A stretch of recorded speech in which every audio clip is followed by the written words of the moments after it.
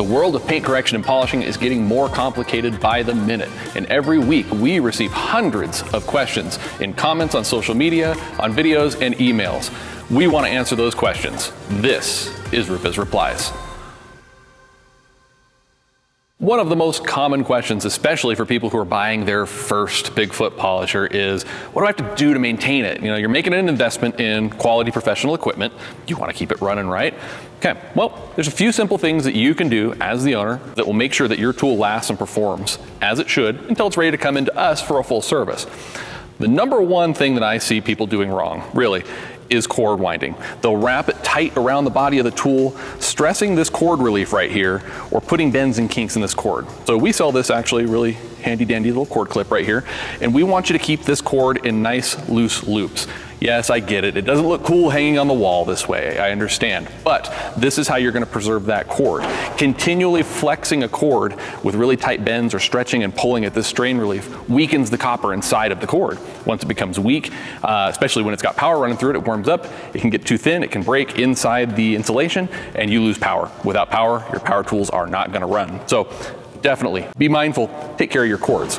The second thing you're going to want to do, and this one could actually use it now that I look at it, is you're going to take a vacuum brush attachment, so your standard upholstery vacuum brush, and vacuum out these vents. Top, bottom, these two right here.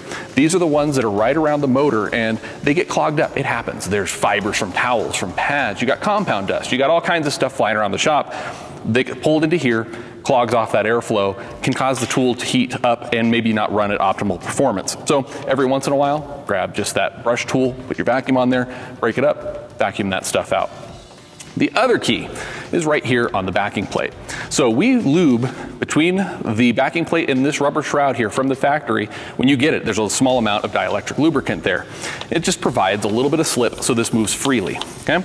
All you need to do, we recommend about once a month. If you're running a really high production shop, maybe more often, take one small drop of dielectric lubricant or something with a similar viscosity to that, put it on the backing plate on the blue part here, and just twist it around. It'll pull that lubricant underneath the shroud, keep that running right.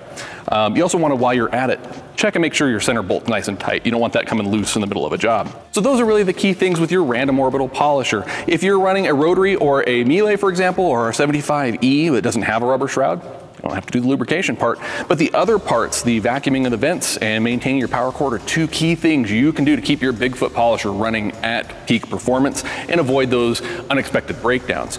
So if this video is helpful for you, give us a thumbs up, make sure you subscribe, and leave us a comment below. The comments in these videos are how we come up with our next video topic, and you never know, we might answer your question on the next episode of RUPES Replies.